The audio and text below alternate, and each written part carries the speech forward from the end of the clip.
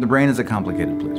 It's a small place, but it's a complicated place. It's only this big, right? So it's only... The theory in neurology was that when somebody's brain was damaged, it was damaged. Le cerveau emmagasine toute l'expérience qu'il vit.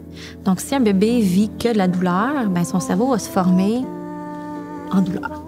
If you look at the brain when you're active in music, you're using almost the entire brain. C'est très très récent qu'on a montré qu'effectivement le bébé se souvient de la musique qu'on lui a présentée quand il était dans le ventre de la mère. Avant, on pensait qu'on délirait là. Who the hell knows what is actually living in your head? Une jeune m'a dit une fois, sans la musique, je ne serais plus là. La musique m'a sauvé la vie.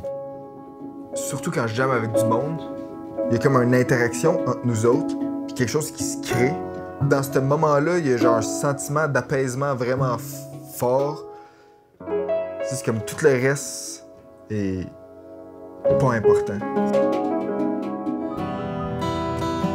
Chemically, something is happening. You know what I mean? Like something is shifting.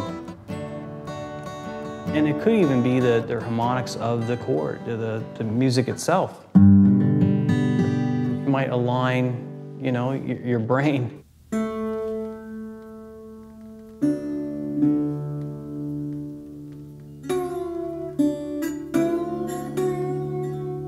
Quand je pense que les fils vont se toucher, je trouve sa guitare. Et quand ma tête commence à aller à gauche ou à droite, je tombe sur la guitare. Puis si ça marche pas, j'appelle des gars comme lui.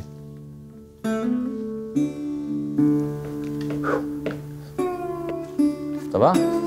Guitar? Doing good. All right.